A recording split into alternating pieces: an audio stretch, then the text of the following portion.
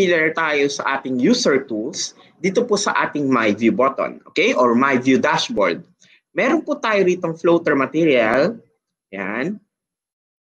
Ito po, pwede tayong maglagay ng isang browser within our board material. Kung gusto nating mag-search ng mga tools sa internet, so ito lang po yun. Okay?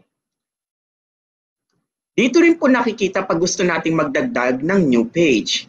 Pag kinilik po natin to, mapupunta tayo sa page 2 gaya ng nakikita nyo sa baba. Pag nag-click tayo nito, makikita nyo po napunta tayo sa page 3. Yun po ang ating ginawa kanina. And if you want to go back like ito, di ba ang page 3, para makita po natin at ma-visualize, maglalagay ako ng text. Ito ay page 3. Ayan. Pag minove ko, ito naman ang page 2.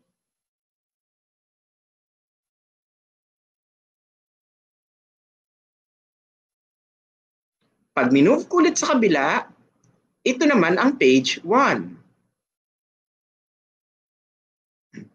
Ibig sabihin nun, itong tool na ito, siya ang nagsasabi kung ikaw ba ay nasa page 1, page 2, o page 3. Yun po yung tool na iyon. Okay, so again, browser base, left or right tool, kung babalik o pa-forward ng page, at pagdagdadagdag. Ganun po ka-importante itong tool na ito. Now, we proceed. Kanina, itinuro ko rin po itong box material na ito. So, balik ako sa slide 1. Itong box na ito sa baba, yan po ay naglalaman ng maraming tools. So, pag kinilik nyo po yun, ito po yung tools sa pangatlong item. Click that, at makakakita tayo ng napakaraming material. It could be a clock, a timer, a ruler. So sa ruler, sabi nga natin kanina, pag hinold natin to at nakita natin tong parang wheel, parang bilog, yan po ay para maikot. Pwede po natin yung iksian. At pag nakita natin tong move tool, pwede po yung igalaw. At pag gusto natin maglagay ng linya, itutok lamang dun sa line at magiging pencil yon at pwede tayong magsulat.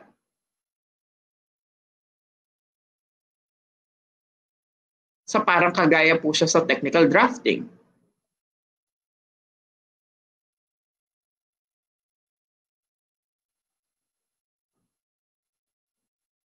Ito po ay na-demonstrate natin kanina. Now let's add another tool. Naituro ko rin po yung paggamit ng triangle, kung saan sabi nga po natin, pwede natin itong lakihan o liitan. So paano natin siya iikutin? Again, pag nakita yung circle tool, pwede nating lakihan o laparan, and we can now put the line.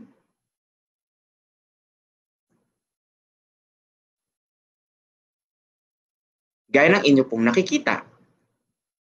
To delete the ruler, para mawala, click X. Same thing with the triangle. If you want to add more, gaya ng aking na ituro kanina, yung protractor, just drag it. Pwede nating lakihan, spread it out. At mapapansin po ninyo na meron tayong circle tool dito. Pag ito ang pinili natin, yung mode na yan, meaning pwede tayong mag-draw ng arc. Pero kapag pinalitan po natin yan na para po siyang Pac-Man figure, yan po ay bubuo ng isang geometric shape. I hope clear po yun. Ayun na, para siyang pizza. At pag gusto nating paikutin ang protractor, remember, ikot lang po yan. At nakikita natin yung number of degrees. Nag-a-adjust po siya.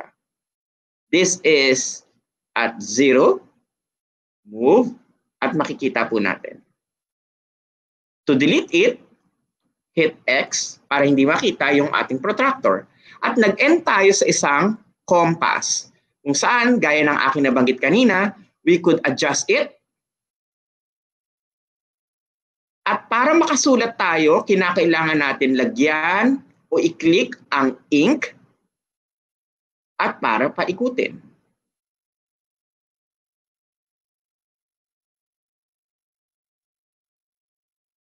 I hope all of these things ay makakatulong po sa inyo.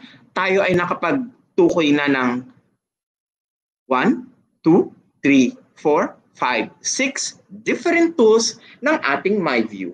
And now, allow me to proceed to the next part of our activity. Okay? Marami pa tayong tools na aking ituturo. Kaya simulan na natin. I'll go to page 2. I'll go back by clicking this tool, that box. Ikiklik ko rin ang tools. At ngayon, kung gusto ko ng internal calculator, drag it, and you could have your calculator with you. Hindi ka na mag-open ng another window para i-click ang calculator. Dito pwede ka na mag-type. 23 minus 15 equals, and you will see, okay?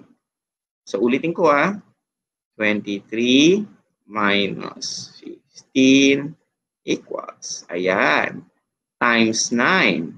O, di ba? Squared. Squared ulit. And everything is seen into this one. Gusto mong lakihan, spread it out para lumaki. Gusto mong liitan, zoom it out. Depende kung saan ka comfortable. So, ganun lang po siya. Hindi po ito isang scientific calculator, but it will greatly help our teachers. Okay? Halimbawa, nagsosolve ka or kinakailangan mong mag-type, hindi mo na tatanggalin or lilipat ka sa isang another app. Within this app, meron siyang certain tools. So, I hope nakatulong po ito. Ilagay ko po muna siya sa gilid. Now that we are done with the calculator, let's move forward. I'm sure maraming matutuwa sa susunod. We have this diagram, the X and Y axis. Just drag it and look. Instantly, meron ka na ngayong material. Again, drag it. And once you are there, makikita nyo po na meron po tayong mga numbers dito. Pwede nyo po yung laparan at i-adjust. So, paano natin siya i-adjust o lalakihan? Tignan niyo po ito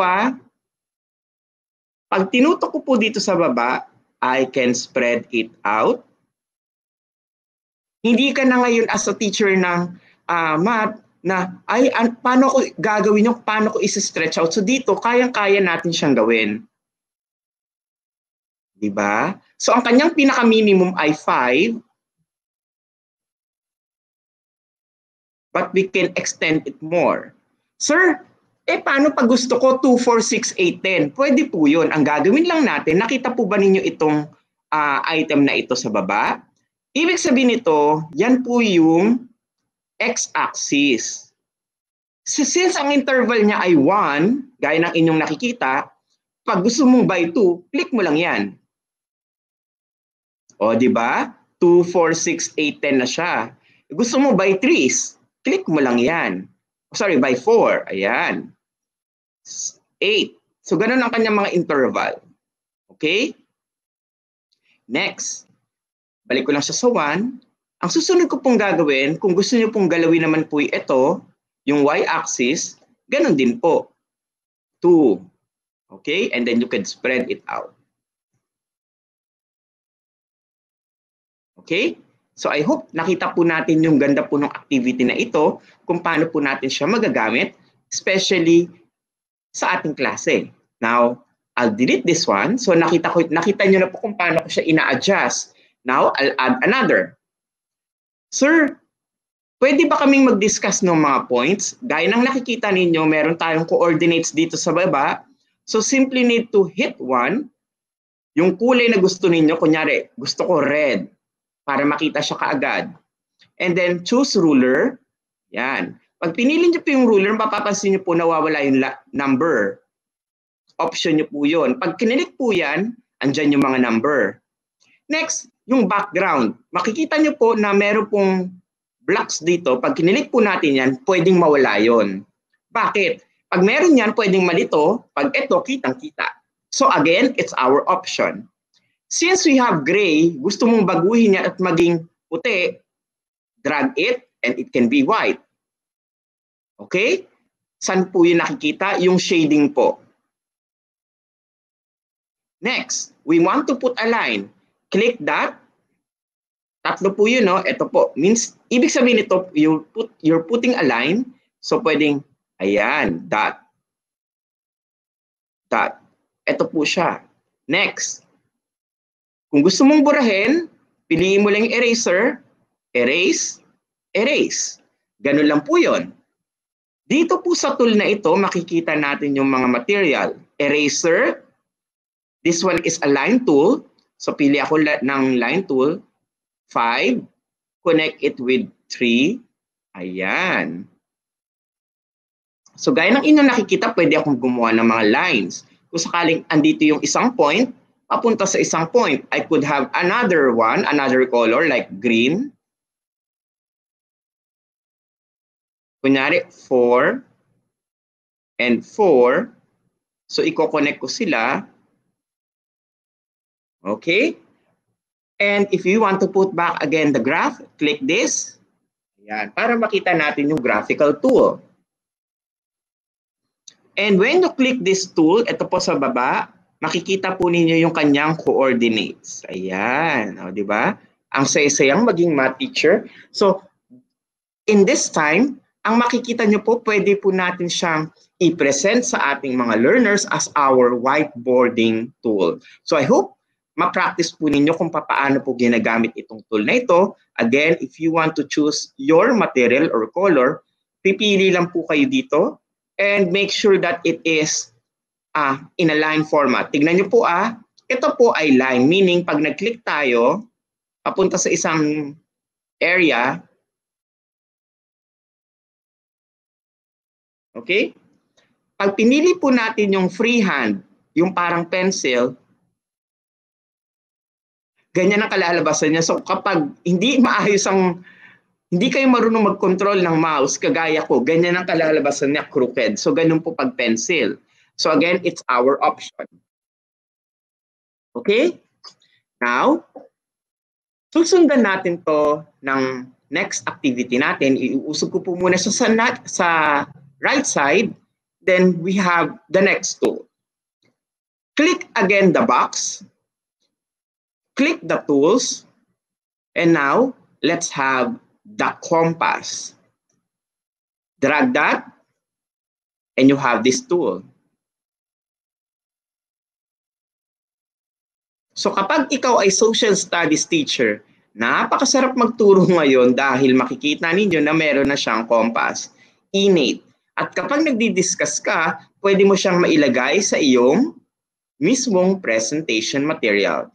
Now that we have these three tools, I am giving you 2 minutes for the hands-on. And we will answer some questions in case na meron tanong ang ating mga participants. Again, you have 2 minutes for the hands-on of this activity. Pwede nyo pong i-try out ang ating calculator, ang ating Cartesian plane, at ang ating, yung mismong ating compass material. Okay?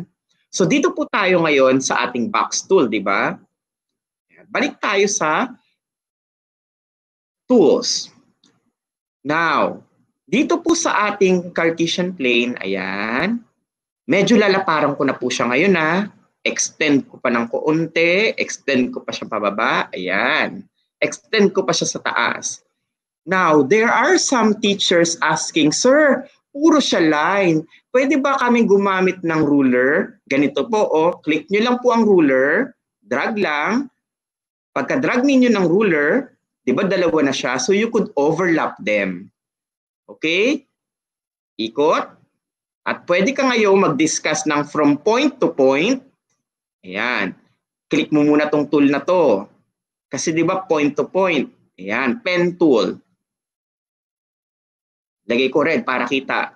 4. Talagang, ayan. Sunod. Another one, 3. O yan.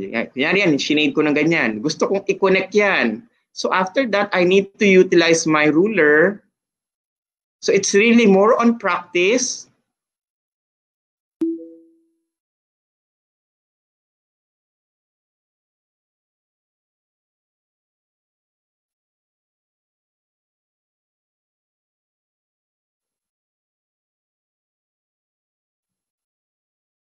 Tapos pagagalawin nyo lang, ayan, usog lang ng kaunti. At pagkatapos po nun, you could simply put a line, connect them. So nasa sa inyo na po yung kung paano nyo po siya aayusin. So nakita po ninyo na pwede po tayong gumamit ng ating ruler. So we could have it with end-to-end point. Okay? Now, tanggalin ko na po muna yung ruler. Paano tatanggalin? X lang para mawala. Okay? Now, I just delete this one. Buburahin ko po muna.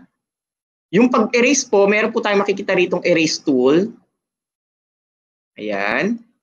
Pag ito po ginamit ninyo, you could simply brush it out para matanggal. So ito po. Pag itong ginamit, para po yan dito sa labas. Pag dito po sa loob, ito po ang gagamitin natin. May eraser tool doon. Ayan. Para burahin. Okay po? So, uulitin ko huwag kayong malilito kapag within the material, ang eraser niya ay nandito. Pag dun sa dashboard mismo, pag nagkamali kayo, kunyari meron kayong ginawang line, tapos buburahin, etong eraser po na to ang gagamitin. So, mayroon eraser para sa loob, may eraser para sa labas. Okay? So, iba ang nasa loob, iba rin ang nasa labas. So, wag po kayong malilito doon. Now, let's proceed. Sir, pwede ko po bang gamitin yung pen tool na ito doon sa material? Ang sagot ko po ay, tignan nyo po, hindi po. Hindi niya kayang ilagay dahil within, andito lang ang kanyang tools. So, kinakailangan pag pen, hahanapin mo talaga yung perfect color for it. Okay? Next. Sir, pwede bang arrow? Pwede naman po yung arrow. Tignan po ninyo Tatanggalin ko po yung line. Erase ko po muna. Below here, beside letter T, makakakita tayo ng maraming lines. Tingnan nyo po pwedeng square at maraming iba't ibang klase ng shapes. Pag kinindot natin tong line na ito, iba't iba ang klase ng linya, either broken, ayan. At meron din tayong combination kung gusto natin maglagay. So mamaya, papakita ko kung paano yun Sabi ko nga, masyadong marami ito, kaya iisa-isayin natin. Sir, saan po makikita yon? Tingin kayo sa baba. Yung letter T, di ba kanina, yan yung text kung saan tayo nagtatype ng hello, ayan. Di ba? Ngayon, katabi ng letter T, meron parang box tool dyan na arrow. Pag kinilik niyo po yun, pwede siyang maging iba't ibang shape. So, gaya ng inyong nakita ko, naging siya, drawing tool. So, more on a box. Pili muna tayo ng line. Pag pinili natin tong unang linya, yan, so we could add a line to it. Okay? Pwede ba nating ilagay sa loob? Tignan nyo po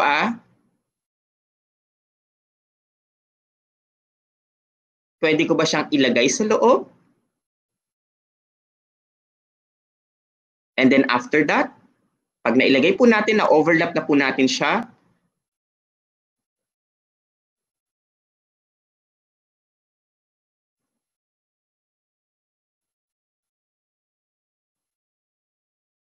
ma-visualize natin kung saan po siya nakatapat or nakatutok.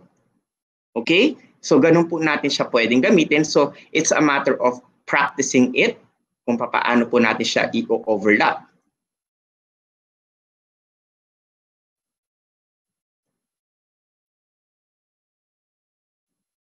Okay?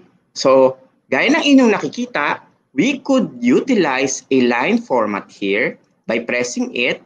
Ayan po yung mga tools. Kung gusto po ninyo ng arrow,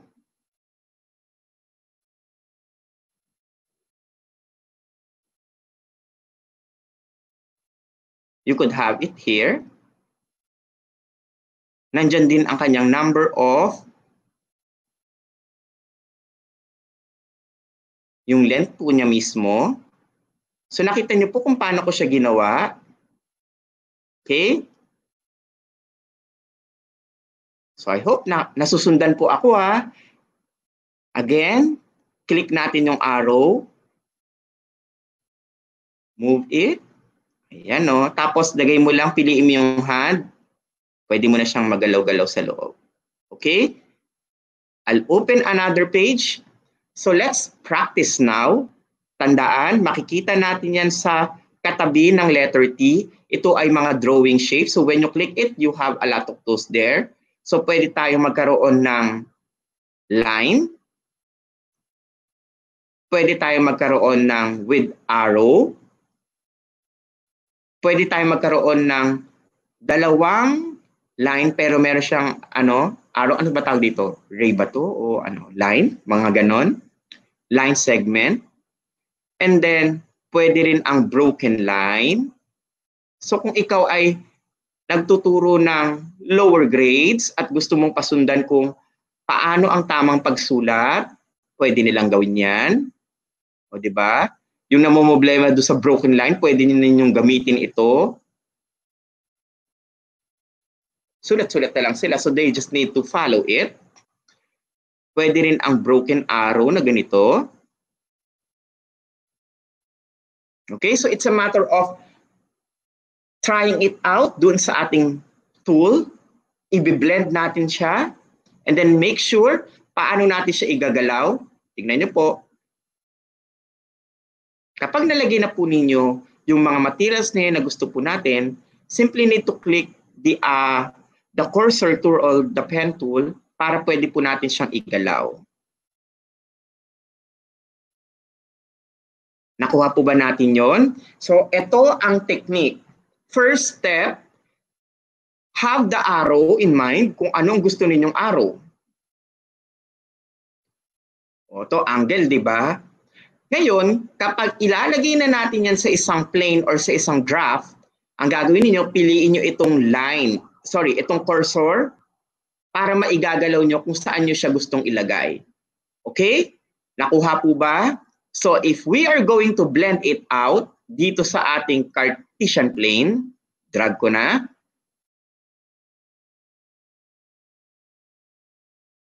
Ito siya, di ba?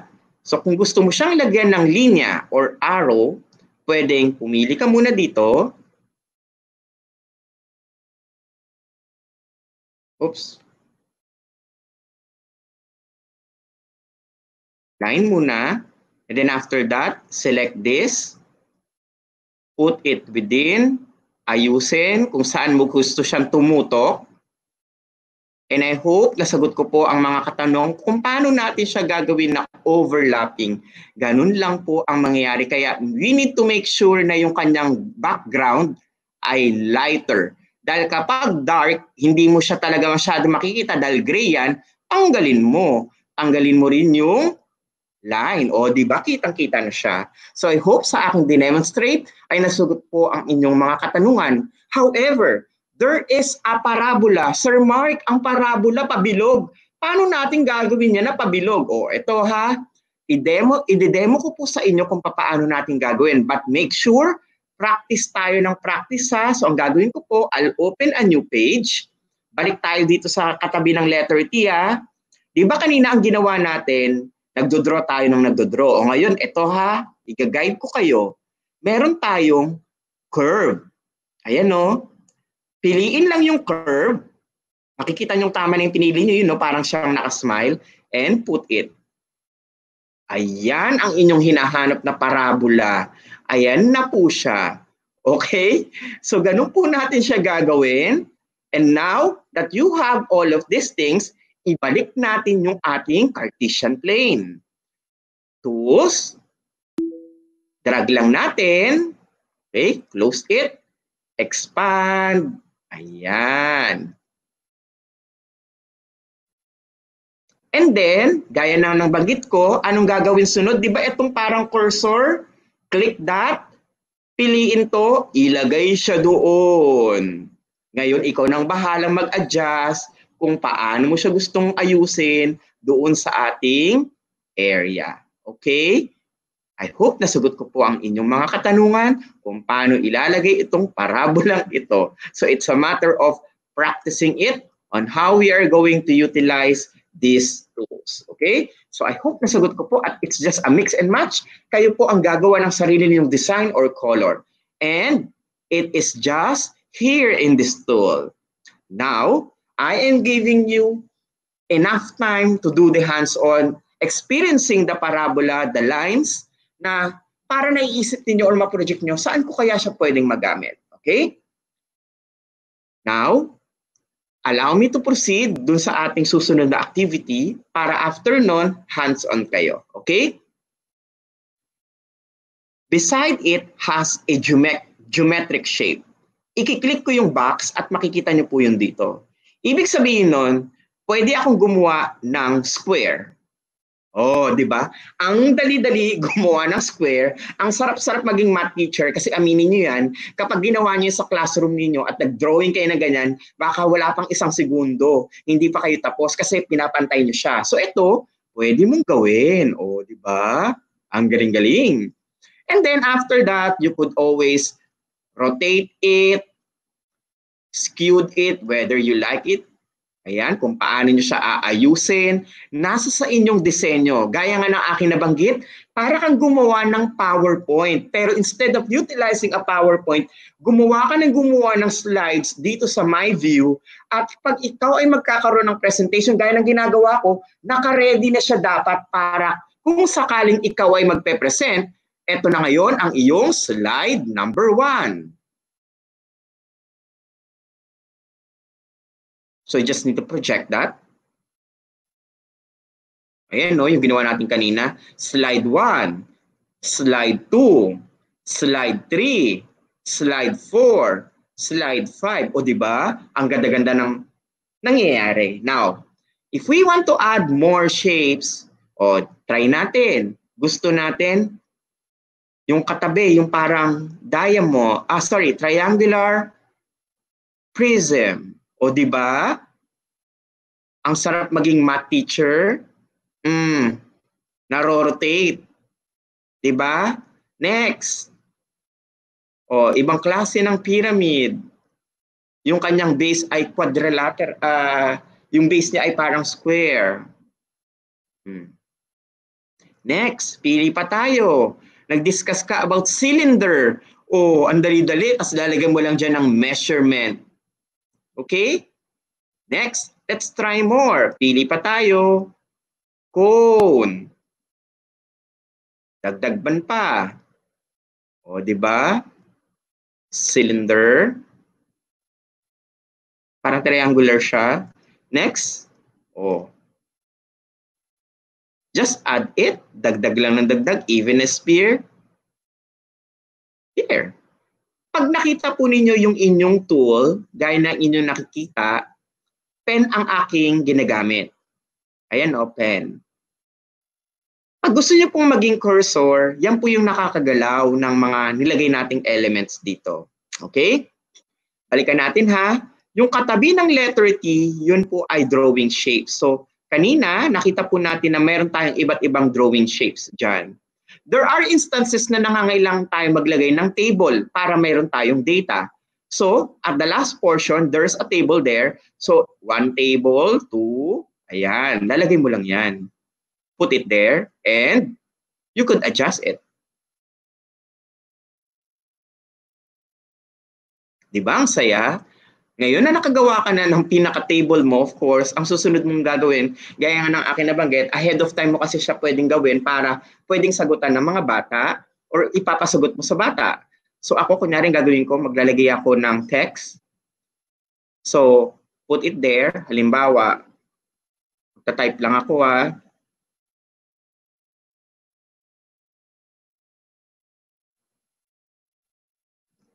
Move ko muna. Ayan. And then, I'll put here.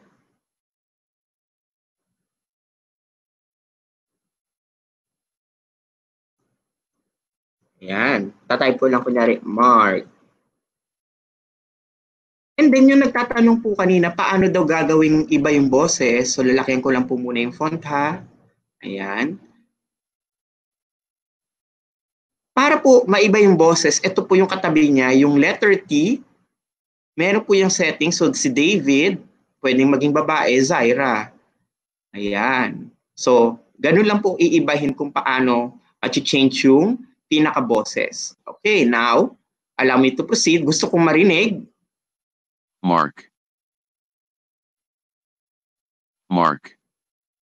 So, ganun lang po yun. Ang kinagandahan nito, kung sakaling mahaba ang sentence na gusto mong ilagay, halimbawa, table of contents. O, pwedeng po pang ipagitna yan eh. Table of contents. Diba? Table of contents. Kinorek pa niya yung pronunciation ko. Next, pag kinirik mo yung settings, pwede mong pabagalin yung paraan ng pagsasalita niya. Tignan niyo po ah. Table of contents. Oh, di ba? Saan ko ginawa yan? Ito po, oh. Yan. So, pag ito, binilisan ko. Table of contents. Ayan. Table of contents. Table of contents. Pwede kong ilagay sa middle para normal. Table of contents. Gusto nating pabagalan.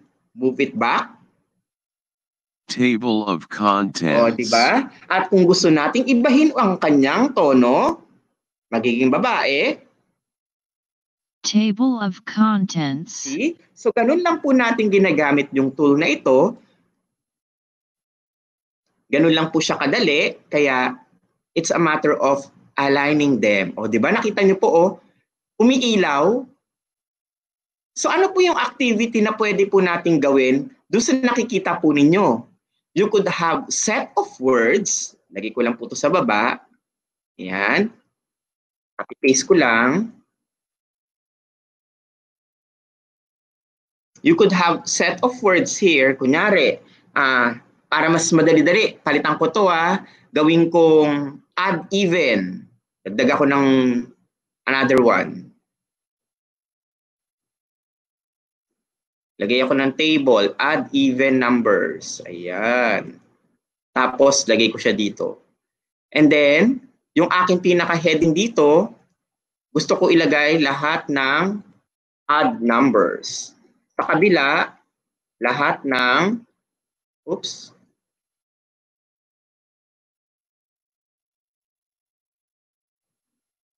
odd. Dito naman ay even. And then, lagay ka dito sa labas ng mga numbers like 10, 15, 21,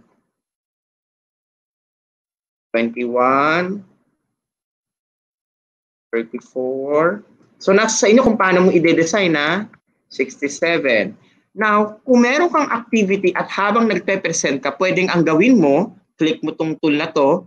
Okay, what is 10? Add or even? So, sabi ng bata, even. O, di ba? 15, add or even? Add. O, iilaw po siya. I hope nakasunod po kung paano natin gagawin. So, it's a matter of how we are going to design our work by mixing and blending them all together. So, again, saan nakikita itong tool na to? Dun po sa text. Now, I'll move to the next part.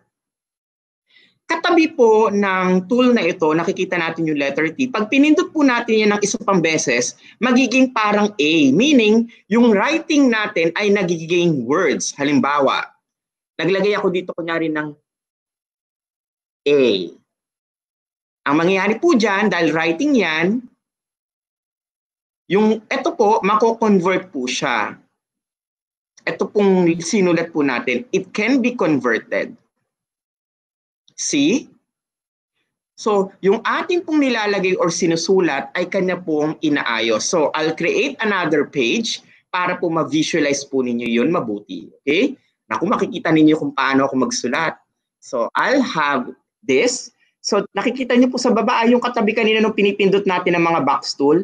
Yung letter T na yan, pag pinindot niyo ulit yan, magiging para siyang handwriting na A. So, I'll write down my words. For example, ilagay ko, school. And then after putting that, hit this button. Ito po, nasa ibaba. Ito po, hit it. School. O, di ba? Cool, di ba? Ang ganda-ganda. Ulitin natin. Penmanship tayo. Halimbawa, inilagay ko ay penmanship.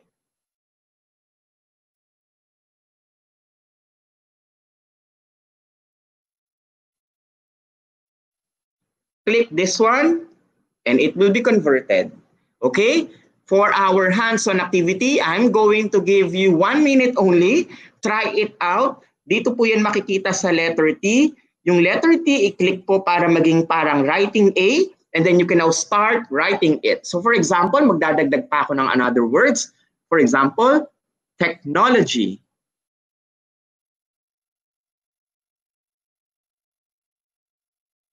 So kung yung teacher ay nagsusulat, pwede niyang click ito at magiging isang klase ng word na maaari niyang galawin. O, di ba? Ang dali-dali, hindi ka nagtatype. Magsusulat ka lang, and it is always possible. Now you have set of words for our flashcards. Di ba? Pwede mo na siyang i-adjust. So paano siya nag-start? Eh di sulat-sulat lang po siya. So it's a matter of putting your hand gesture, placing it into this material, and you can mix and match them all together. So I hope na i-enjoy nyo po yung ating activity. Again, dito po yun sa letter T. If you click that, magiging hand gesture po siya. So you could put there, halimbawa, Sir Mark, cursive lang ba? Hindi, kahit po print. Kunyari, ito, oh, grade. Click this one, this tool, o papalitan niya. So, pwedeng in penmanship at pwede rin po ito in cursive writing. Okay? Pero syempre, pag hindi niya naiintindihan yung sinulat mo, pag kinilik mo yan, hindi niya alam yan. So, kinakailangan malapit-lapit dun sa idea. So, for example, nilagay ko to. Ano kaya yan? Pag kinilik mo, ang intindi niya dyan ay S. Okay?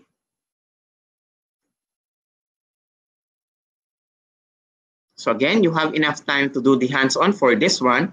I hope nakakasunod po kayo. Ginagamit po natin itong A tool. So in case you have children at home o na gusto ninyong ma-practice ang kanilang skills, so kahit walang schooling, pwede nyo pong ipagamit po to at makikita nyo po na, it's always possible in utilizing these tools. Now, 1 minute is up. We proceed to the next part of our activity.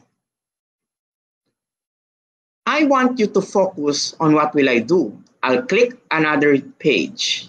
Ayan. Nasagot na natin yung tanong kanina nung isa nating participant na paano daw baguhin yung boses.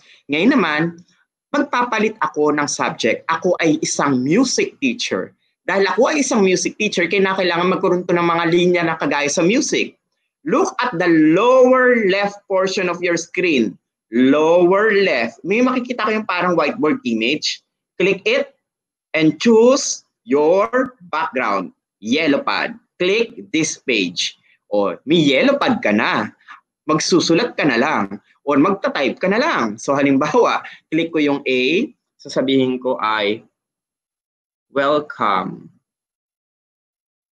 After that, arrange mo na lang yan. Paano mo siya i-arrange? Pen pala, kuburahin ko muna. Ayan. Ulit. Again, I'll type here, welcome.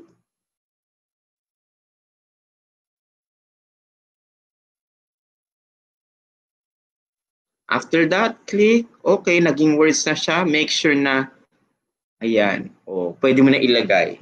So you could recreate something out of it. Yellow pad naman ito. If I want to change it with another format, hit it and choose another template. We have the music. Click this page and you could have this one. Ayan na po. Siyempre, hindi natin kailangan to. Delete natin. Ayan. So, pwede ka na kayo maglagay ng mga kung do, re, mi ba yan? Lagay mo dyan. Do. Ikaw na bahalang maglagay ng dot lines. Ayan, kung paano. So, it's a matter of practice lang. So, for our MAPE teacher, ito po, I hope makatulong po sa inyo. Pwede nyo pong pagkaabalahan ito para ma-master ang inyong skill kung paano natin lalagyan to ng mga notes. So, it's a matter of doing the gesture, kung paano siya ilalagay. So, practice lang ng practice yon. Ayan. Hindi kasi maganda yung sulat ko eh. Ayan. So, pwede po ninyong liitan ang kanyang style para po mas pino po siya. So, kayo po ang bahala kung paano niyo po siya gagawin dyan. So, ito po ang template na pwede po nating ilagay para dito po sa ating music tool. Okay? So, saan po natin makikita yon? Dito lamang po. Next, can we add more tools? Ayan po, makikita nyo po na marami po tayong template sa ibaba. At kung ikaw ay isang geography teacher, you could again utilize this preset material. Ito po, oh, tada! This page. O, di ba? Pwede ka na mag-discuss tungkol sa world map. Ayan.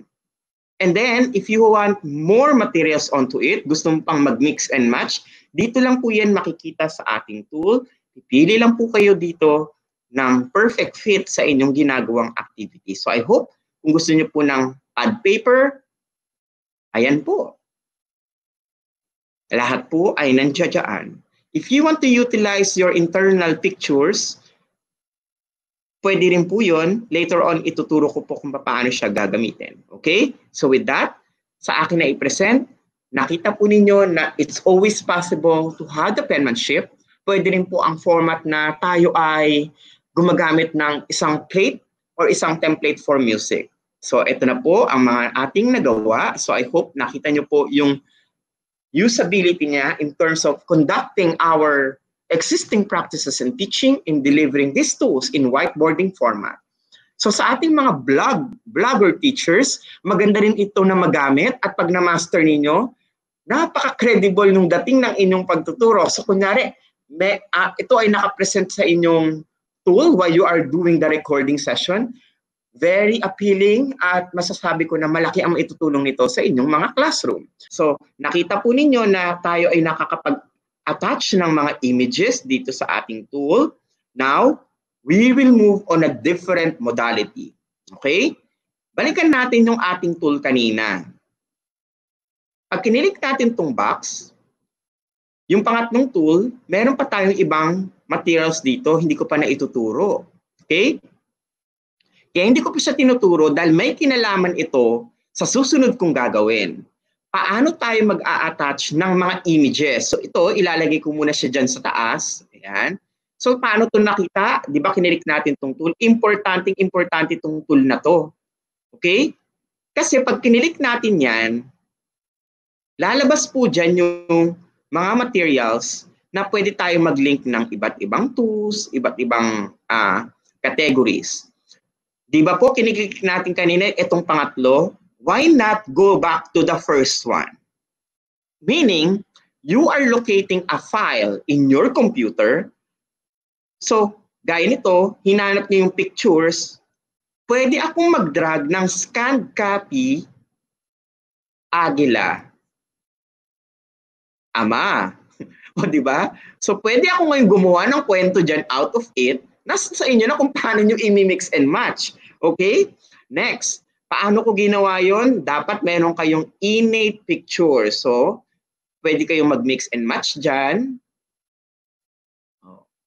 Halimbawa, gusto mo maglagay ng picture ng bubuyog. Drag mo lang. Ayan. You could resize it if you want to. Pwede ka na ngayon mag-design.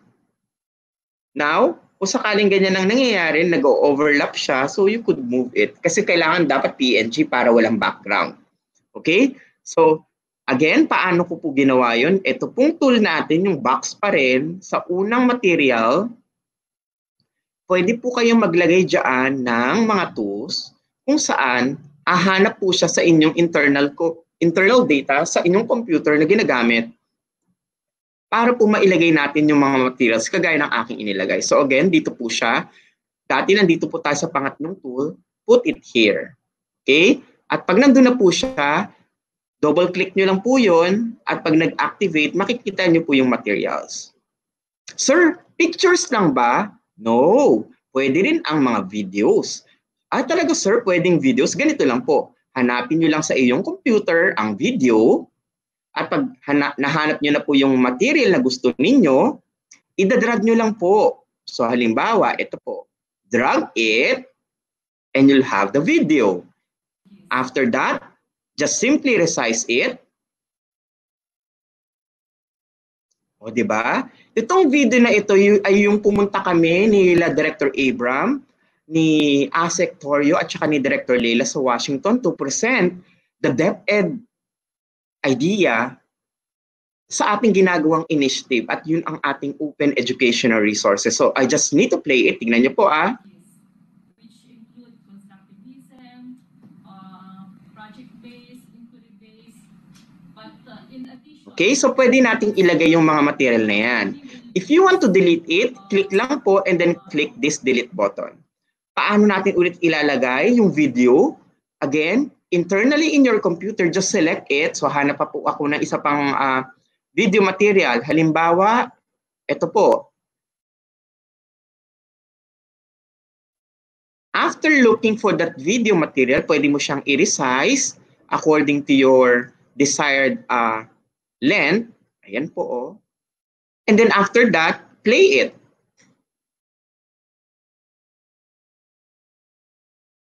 O diba? Pwede mong i-adjust habang nagpe-play. Late in 2018, DepEd officials You can went to adjust the the United volume. States to visit some of the department's international partners. This was to establish the implementation of various programs and to facilitate future partnerships. I'll pause. Now, sir, pwede ko bang bagalan? Kasi ang bilis-bilis ng video eh. Pwede po. Hanap ka lang dyan ng 0.25, click play.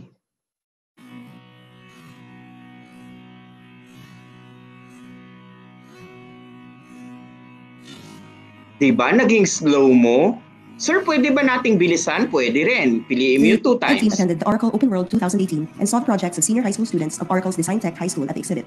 The students were part of the elective exploration program, which consists of 4 two-week intersessions every school year, on top of the regular. See? Gaya na yun yung nakikita, we could attach videos, we could attach images in our context. So ganun po ka-importante at ganun natin nakikita kung bakit maganda gamitin itong tool na ito. Okay? So, I'll have it here. Popos ko muna. Ginawa natin yan sa pamamagitan ng first two. So, lahat ng nakikita nyo dyan, whether it is a video, it's an image, we can put it. Sir, pwede bang MP3? Tignan nyo ang aking gagawin. Kung gusto ninyong audio learning, meron po ako ditong sample. Ang gagawin nyo lang po, pipiliin nyo lang rin yung file and then simply need to drag it. So, pwede tayo maglagay ng images, gaya ng inyong nakita. We could also add video materials onto it, gaya ng aking pinesend kanina. Okay, balik ko lang po yung video.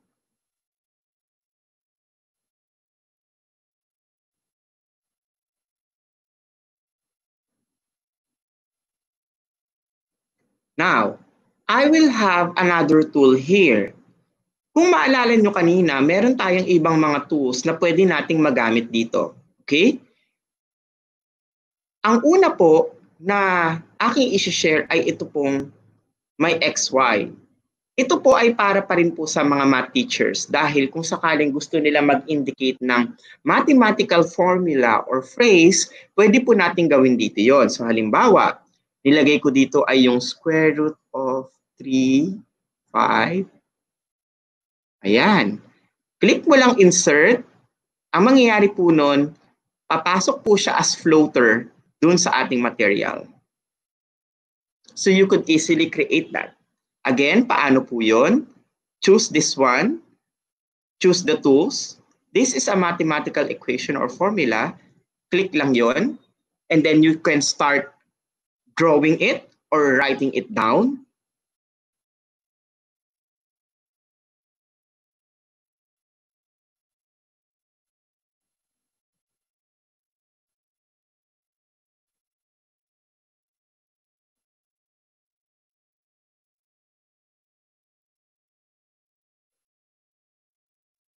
So, iintindihin niya or hahanap siya ng kung ano po yung inyong ginagawang tool doon. Okay?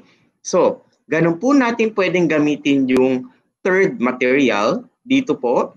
You just simply need to doodle or draw or isusulat ninyo kung ano ang gusto ninyong mathematical formula na gusto niyo pong ilagay. Okay? Next, we move to the next feature or tool. Ito po ay parang set of questions. Drag it. Pag na-drag po, ito po ay para siyang flip card. So ilalagay ko po muna siya dito. O, yan dyan. And then, sabi dito, edit question here. Click mo lang dyan para ma-type kung anong gusto mong tanong. Take note, hindi mo buburahin, magta-type ka lang para mawala yung edit text. Edit question title here. Halimbawa, emerging technologies. You could upload an image here. Click that. Kunyari, ito.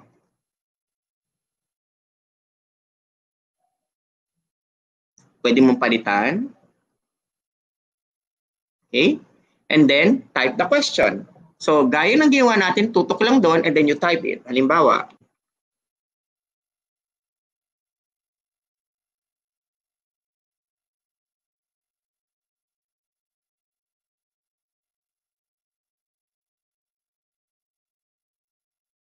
what specific office in ICTS is handling the emerging technologies?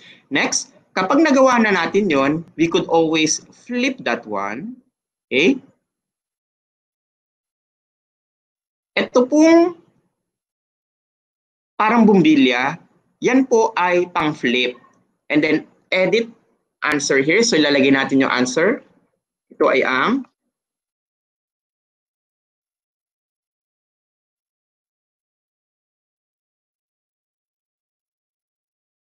you could even put the explanation.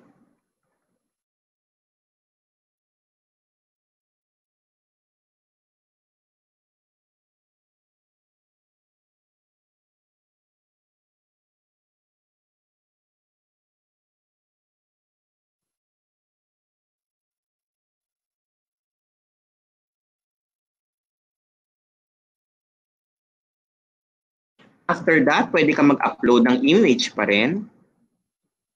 And once you have it, pwede mo siyang lakihan or liitan. Nasa sa inyo po kung paano. And if you are going to visualize this and presenting it with your learners, ang mangyari po, ito yung tanong. Pag sasagot sila, you click this one. Kaya kung sakaling ang iyong tanong ay tungkol sa pagpapahalaga, tama ba ang ginagawa ng isang bata base sa larawan? Pwede nilang sagutin ng tama o hindi po? So you could process it by flipping this one. Okay? So again, saan natin nakikita yon? Dito po sa ating pangatlong tool. I'll move to another button. Ito pong dice. Ibig sabihin ng dice, para kang gumagawa ng roulette. Okay? So, ito pong dice na ito ay pwede kang magkaroon ng certain games sa iyong learners na pwede mo siyang gawin na much more engaging. Dahil kapag pinindot mo ito, kunyari, okay, you have group 1, group 2, group 3, group 4, group 5, group 6. 6 ang tipan ng dice. Click mo lang yan. Group 2, okay, kayo yung mag-a-answer. Another one, group 4. So kahit na kayo ay nasa video conferencing, kung gusto mo magkaroon ng paraffol, pwede mong gawin yan utilizing the dice. Yun nga lang, hanggang 6 grouping lang dahil hanggang 6 lang ang kaya ng dice na ito. Sir Mark, pwede bang baguhin ang kulay ng dice? Pwede. Click nyo lang po itong paint button. Pwede mo siyang gawing red. Click OK. Para red na ang iyong dice. Sir, dice lang ba ang pwede? When you click this, pwede po ang by letters. Kaya, kapag tayo ay bumalik, group A hanggang group F, pwede. So it's an engaging way how we can create a raffle material to our learners. So I hope na-enjoy nyo po yung aking ipinapakitang tool sa inyo. Let's now have another one. The third one is a magnifier. Yung magnifier ay para kang naging detective. So para mas maintindihan, iuusog ko po muna itong part na ito. Ayan, ilagay ko po na sa gilid. Diba hindi natin masyado makita tong areang to? Ayan, pwede kang gumamit ng magnifier. So parang nagkakaroon ka ng investigation. Ayan. So ayan po oh, gamit ang magnifier, pwede mo siyang palakihan at igalaw. Ano ba ang dapat nating hanapin at makita dito? O, di ba? Ang galing-galing. So nagkaroon ka ng magnifying lens or magnifying glass doon mismo sa ating material. So if you are a science teacher, you want to detail or to investigate something, utilizing the magnifier, para ka ring nagdi-discuss sa classroom na gumagamit ng isang magnifying lens. Isn't it amazing? If you want to expand it, you can do that one by controlling the circle. Make it bigger or smaller. Bigger or smaller. If you want to have a more creative, imaginative presentation, you could click the select tool and darken everything. Pwede mo siyang galaw-galawin dyan. Okay? So, ganun po yung ating tool dito. So, I hope nakakasunod po. And utilizing your mouse, igagalaw-galaw lang po yan para makapag-focus dun sa item na kinakailangan makita ng mabuti. So, you could project that one. Okay? So, that's how we are going to utilize the magnifier. Next, flashlight. Flashlight is the alternative of a magnifier. Ito yung ginagamit kapag meron tayong specific spot na hinahanap. Choose that, and parang gagaya kanina ng magnifier, pero ito ay ginagamit para maghanap ng isang specific spot. So if you want to make a motivation activity, an engaging or participative play format of activity, pwede nyo pong gamitin to. O di ba ang galing?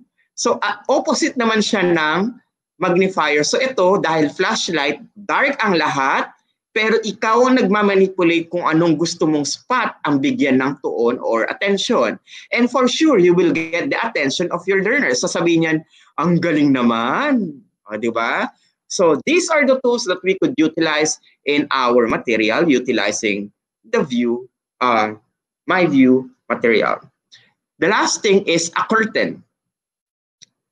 Dragging it, it will cover everything by choosing your format. So kanina pumili ako, ito yung ginawa kong pang-cover, but we could always use the default, the curtain itself. So di ba, kunyari ayaw natin ipakita yung next page, lagay mo lang yung curtain. Tapos pagtapos na, okay, ito na po, papakita ko na yung kung ano yung nakalagay. So parang di ba sa blackboard, aminin nyo yan, may mga blackboard na may kurtina. O parang ganito lang din po yun. Ano ang susunod na bahagi ng ating aralin? Just simply need to close it para ipakita kung anong susunod na part. So, in case you do have questions, feel free to message us. So, halos lahat po ng ito ay akin na naituro, lahat ng mga tools sa ibaba. Now, there is something here na hindi ko pa na ibabahagi at ito yung capture screen. Okay? So, to do that at para ma-demonstrate ko, I'll open a new page. Ayan. Mapapansin niyo po, meron po tayo dito parang camera. Pag pinili niyo po yan, ibig sabihin po nun, magka-capture po siya ng isang screen. Ayan o, pwede ko siyang i-floater. Ayan.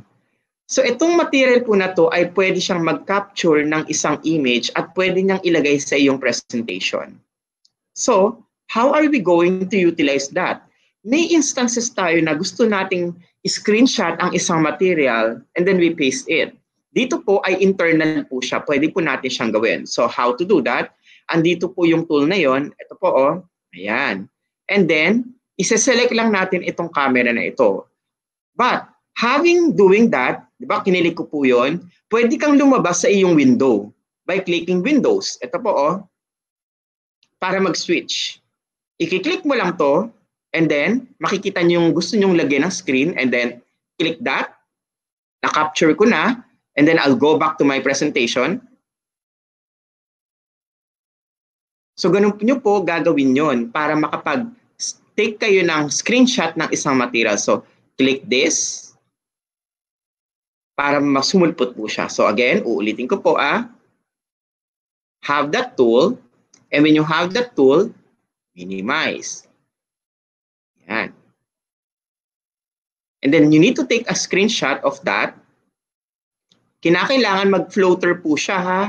So, paano siya i-floater? Meron siyang katabing Windows tool. So, ang gagawin ko po, Windows tool, take a shot, na-take ko na, ayan, balik ako ng myView. Nakita niyo po, ito na po yung myView ko. Ayan. Pwede na ako magsulat. Dahil na-take ko na po yung buong screenshot ng aking activity. So, basically, ginagamit po itong dalawa na to interchangeably para po ma-take natin yung screenshot ng isang material. And for you to delete that, syempre, ang gagawin nyo lang po, X lang. Okay? So, pwedeng mag-capture ng isang screen. Now, sir, pwede po ba kaming mag-capture ng specific parts? Pwede po. Pwedeng parang lasso tool. Pwede kang mamili, ito lang ang gusto kong kopyahin. And it's here. Ito siya, oh. Sir, pwede bang parang kahon lang? Pwede rin. Hit that and drag something. And look, it's here. So nasa sa atin po kung paano natin siya i-chop-chop para mailagay po sa ating tool. So those are the stuff na maaari nating magamit utilizing the capturing tool ng dalawang ito. Okay? This tools is actually running offline. Dahil kapag na-download natin siya, siya ay isang klase ng material na pwede nating palit-palitan ng ating template. Pwede tayo maglagay ng sarili nating pictures.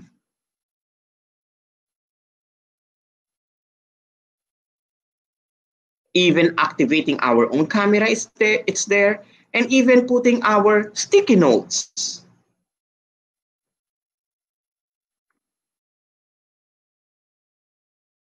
Everything is available in this tool. Meeting tomorrow. Mabagal yung sound niya dahil nakababagal. So, lagay ko ng gitna. Meeting tomorrow. Okay? So, these tools are actually applicable at pwede tayo mag-create ng maraming post-it material. Idikit-dikit lang natin siya dyan. And it is a helpful tool not only for the learners but also to the teachers to make the presentation much more vivid and clear. Now, allow me to proceed to the next part of our session. Sinabi ko kanina na dalawa ang version ng ViewBoard natin or myViewBoard. Dahil meron tayong online at meron tayong offline. So, ipe-present ko po sa inyo yung online facility. Tapos na tayo sa offline na. Sa online, makikita natin na kinakailangan naka-login tayo. But don't worry, this is free. Pag naka-login na tayo, we have two options here. Digital whiteboard and classroom. If you choose classroom, it will load. At ang kanyang feature ay kagaya rin sa ating offline. Okay? Now, ano ang kinaibahan nito when we do the presentation? Dito, pwede kang magkaroon ng as much as 49 students in your class. Tingnan natin kung sino ang maswerteng estudyante ko sa araw na ito. Ayan. Hilin ko muna yung canvas. So, ang mangyayari po nun, pag kayo ay nag-activate ng ganitong klase na material, pwede kayong magkaroon ng collab work. Yun nga lang, ang collab work ni myView ay kaunti lang ang kanyang talagang nahahandle. Talagang isang klase lang po siya. Okay? So, saan po yung makikita? Again, when you log into your account, meron po tayong nakikita dyan na classroom access. So, pag yun po ang inyong pinili, maglulup po siya sa isang activity gaya ng inyo pong nakikita. Now, if it opens, gaya po nito, ayan no, ayan. Parang kagaya po siya nung ating whiteboard tool na offline tayo kanina. Okay? Halos kapareho po niya yon. Pero meron itong naiibang feature. So, highly recommended ko na gamitin niyo siya as offline tool to present. But if you want to add an interactivity, then you could utilize the online tool to collaborate. So para kayo ay makakollaborate, gaya ng aking ginawa, meron po itong ID number. Itong ID number ang kinakailangan ninyong i-type doon sa link para makapag-join po kayo. So ganun po yung technique doon. Now, if you're going to present something, pwede ka nang gumamit kayo ng mga tools dito. Ito pong nandito sa baba, na talagang naiiba lang, ay ito pong tool. Ito po sa baba. Lahat ng nandito, kapareho po siya sa offline. Ang pinagkaiba po, meron siyang collab tool dito sa baba. If I click this, pwede ako mag-survey ngayon sa aking mga estudyante na anong klase ng tanong ang gusto kong ibigay. So ito po, gumawa lang ako ng linya dyan. Yun din po yung nakikita nila sa kanilang screen. So I have here an incognito screen. Ayan. So yung learner, pwede siyang mag-doodle, depende sa command ni teacher. Okay? Ito po, yan, naglo-load siya. Now, as a teacher, pwede akong gumawa ng polling question like agree, disagree, true or false, etc. Pero hindi niya itatype ang tanong. Magtatanong yung teacher. So sasabihin ko ngayon, magbibigay ako ng question na agree, disagree. Ayan. So siyempre si teacher yon, di ba? Ngayon, ang tanong niya sa mga estudyante niya ay, kayo ba ay sang-ayon na nakakatulong ang teknolohiya sa pagkatuto ng mga mag-aaral? Again, ang aking tanong ay, kayo ba ay agree o disagree? Sang-ayon ba kayo na makakatulong ang teknolohiya sa pagkatuto ng mga mag-aaral? So after that, I want to create the survey. Click this one, agree, disagree. Lahat ng screen nila, kakikitaan po natin ng parang box. Oops, nag-load. Kakikitaan siya ng box at yun ay isang parang survey na maglalaman at magsasabi ng sila ba ay agree o disagree doon sa aking tanong. So ibig sabihin yung question hindi nila nakikita. They just simply need to listen to the teacher and makikita niya sa poll dito, ayan, ang dami ko pa ng estudyante, lumagpas na ako, 76. Makikita natin kung ano ang kanilang perception doon. So I'll click start. Tingnan natin kung ano ang kanilang kasagutan, kung sila ba ay agree o disagree sa aking sinasabi. Okay? So, ganun po mag-work yung ating collab tool. But again, sabi ko nga, it is dependent to the internet connection. Kapag mabagal ang internet connection, gaya nito, medyo nagnanull ang ating viewboard. So, we need to search for applicability on how we are going to deliver this type of material. Pwede tayo magbigay ng disagree, agree question, true or false, multiple choices, and assessment. So ganito po ang format kung paano magkakaroon ng collab and recitation. Sa kasalukuyan po, kung tayo ay nahihirapan, yan po ay dahil sabay-sabay tayo nag-a-access. Meron po tayong tinatawag na online traffic for a specific ID number. So ganyan po ang kanyang nararanasan sa kasalukuyan. Ayan. Let's see. So sa aking mga student, pwede na kayong sumagot. So pag sumagot na sila, makikita po natin dito yung set of tools na makikita po natin dito. Okay? Sabi, dun sa tool, ako daw ay offline. Hindi naman po ako offline. Hindi niya maabot yung mismong teacher. So if you need to ask a multiple choice type of question, ang lalabas naman po doon ay ABCD na kinakailangan i-click ng mga learners kung ano mismo, kung ang kanilang mismong sagot. So in here, there is a collaboration in terms of answering in real time. Yun nga lang, it is internet dependent. If I will be asked, paano ko gagamitin ang tool na ito? Ganito lang po. Kung ako ay teacher, I am going to utilize the offline feature, blend it with another powerful tool in doing video conferencing like Google Meet, StreamYard, or pwede rin po yung Microsoft Teams or Zoom.